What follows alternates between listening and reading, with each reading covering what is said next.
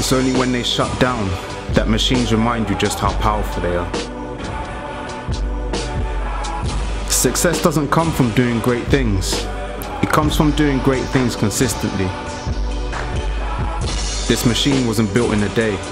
This machine was built from habit, persistence, and determination. From blood, sweat, and years.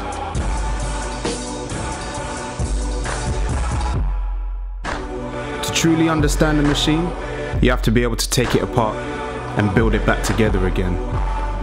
In order to fully know what you're made of, you have to push yourself to the limit. Take yourself where you have not been before and revel in it. A weak machine breaks down. This machine breaks down but grinds and rebuilds. Rebuilds bigger, faster, stronger.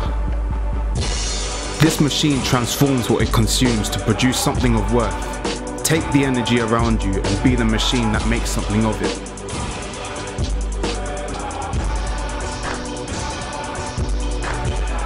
Success isn't merely a destination, it's a way of being.